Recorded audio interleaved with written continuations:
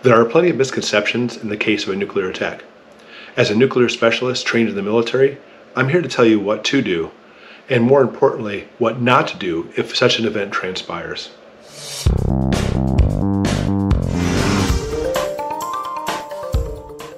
Especially since a nuclear attack is completely out of our control, all we can do is prepare and be ready as much as possible.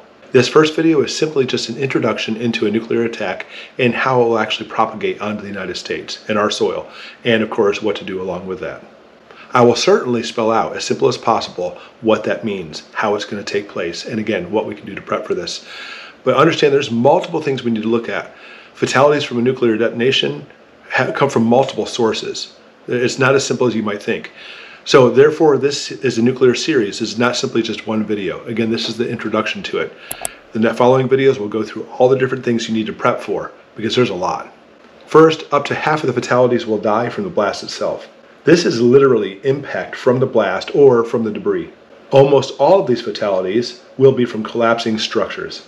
We'll cover the best strategies to survive the blast in the next video. Be sure to stay tuned. More videos will include burning structures, radiation and fallout, nuclear power plant failures, EMPs, and more. Each video will explain in detail the best strategies to overcome those specific obstacles. Okay, let's go ahead and talk about nuclear bombs themselves, or nuclear weapons. Of course, the first two dropped on Japan. They were actually very low yield nuclear weapons compared to a lot of them today. Even today we still have some lower yield ones, but they were exceedingly small. What we actually had first was Little Boy, dropped on Hiroshima. It was about 16 kilotons. Then we had Fat Man, dropped in Nagasaki. It was about 21 kilotons. And if you don't know what a kiloton is, literally kilo means 1,000, so it's the one on Nagasaki was 21,000 tons of TNT. That's how big the explosion was. Both of the bombs were pretty close as far as size goes. They both had a blast radius of about a mile. Not very huge when it comes to nuclear attacks. Now, compared to our modern nuclear arsenal, even though we have some very, very large weapons, in the United States, most of our weapons, by the way, are tactical nuclear weapons, 500 kilotons or smaller. And although that seems small, that's huge compared to the ones dropped in Japan. And more so, Russia has even larger ones. Russia's always about huge compared to us. Now, a really quick way to understand a nuclear detonation and the yield, how big the bomb is the size of the mushroom cloud. If you look at the original ones on Hiroshima and Nagasaki, they almost didn't even look like a mushroom at all.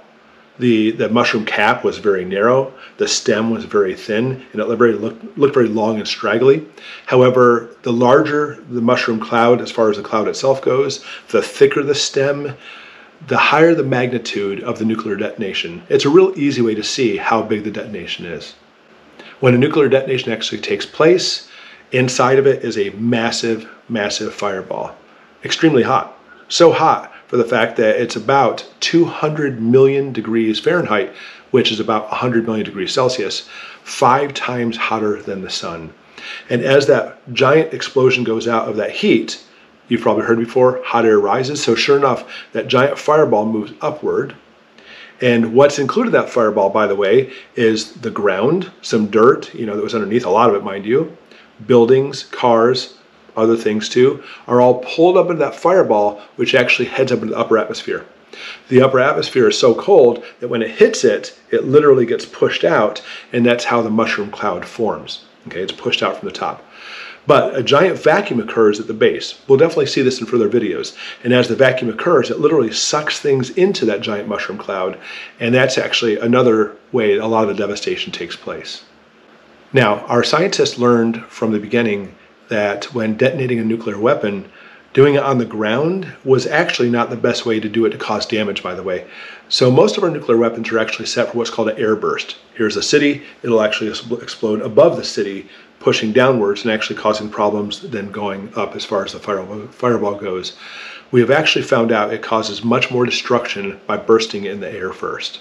The first thing you see in a nuclear detonation, of course, is the flash, the thermal radiation giving off. Ironically, a lot of the energy in the nuclear bomb is given off in that flash. There's nothing we can do but make it go out. That's not the purpose of the bomb. But that flash going out, that thermal radiation can actually cause damage too. Let's go ahead and instead of talking about like a 21 kiloton weapon like we talked about before, or in America 500, let's go ahead and use a 1 megaton nuclear detonation for an example, so you can see basically how this all plays out. Now, why did I pick randomly 1 megaton? I didn't. Like I mentioned, in the United States, many of our, if not most of our weapons are actually 500 kilotons or smaller. They're actually made for smaller, precise targets. However, the Russians, by the way, on their subs, in their missiles, over 1,000 of their nuclear weapons, over 1,000 of them are about 1 megaton.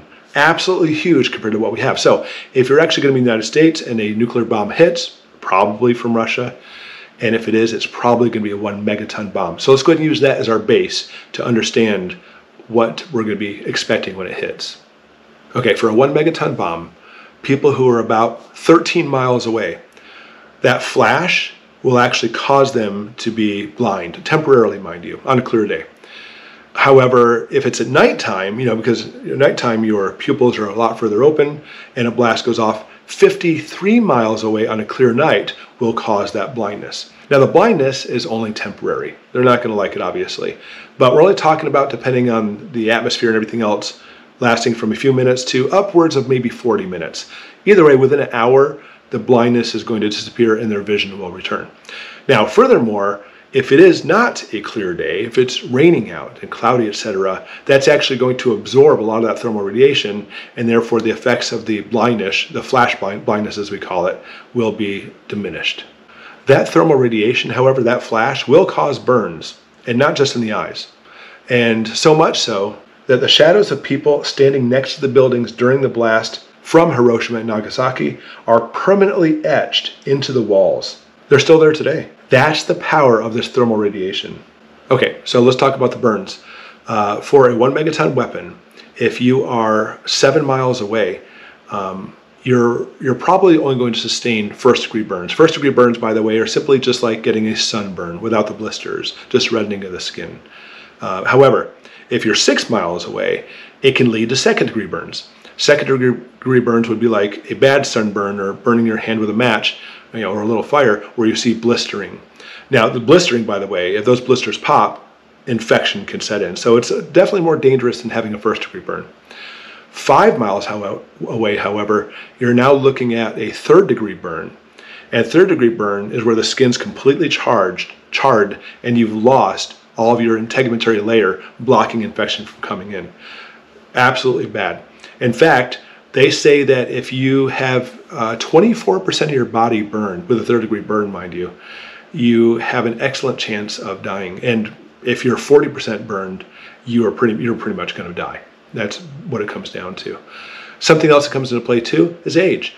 If you have third-degree burns, it actually affects you much more if you're 60 years or older, and you actually have a much higher fatality rate because of this. And the same thing goes with the flash blindness. If it's cloudy out, if it's rainy out, etc., it actually absorbs a lot of the flash, then the burn radius changes so much so that it actually may not even cause any burns on you at all. That's great. Something else that'll help you too is your clothing. Right now I'm wearing a darker shirt. That's not good because the dark clothes absorb the heat. It's actually much more likely to burn me. If I'm wearing a white shirt, it'll actually reflect off a lot of that flash heat, the thermal radiation, and cause a lot less problems. So, I don't know, I guess if you think a nuclear detonation is going to happen, wear all white clothes with long sleeves and a white hat. That might be your best bet. But obviously in those situations, there's not really any predictable way to know when that's going to happen. Okay, and our last point is this in this introductory video. When we're talking about the flash, when you see the flash, you literally have seconds, and that's actually being very generous. You may have a second, maybe two, before the blast hits you, which again is covered in the next video. You need to dive for cover immediately. Even if you're standing next to a building, it may not be quick enough to actually get in the building, by the way. You need to dive on the ground and huddle up. Of course, this is where the duck and cover movies come from back in the 50s, and you need to take cover because that flash hits, and then the blast, and of course the blast kills upwards of half, if not more, by far, of the people who die from a nuclear detonation. It's coming very quickly. Flash, duck and cover. Flash, duck and cover, get down. All right, so much more to talk about, which we will. One thing I want to mention real quick though, when we're talking about the thermal radiation and the flash and everything, you're not going to see this if there's going to be a problem with a nuclear power plant. A nuclear power plant will never explode like a nuclear weapon. It doesn't happen that way. So I'm actually going to have a standalone video when we talk about nuclear power plant problems compared to nuclear detonation series, but this is all going to be one big series, and I hope you join us for the rest of these. Thanks for watching, and let's go ahead and check out the next video.